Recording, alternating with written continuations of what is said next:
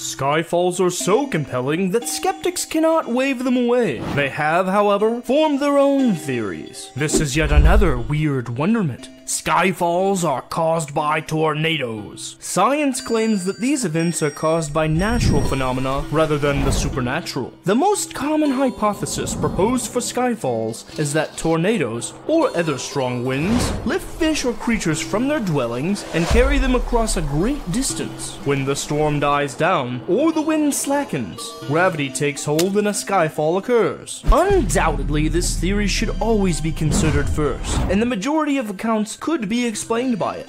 On the other hand, there are wild cases. Cases where the likelihood of a tornado is next to none, for the items that fell aren't natural, but man-made. Or conversely, the items are animals, but they are animals no one has ever seen before. We will cover these cases at another time, but until then, believers can rest easy because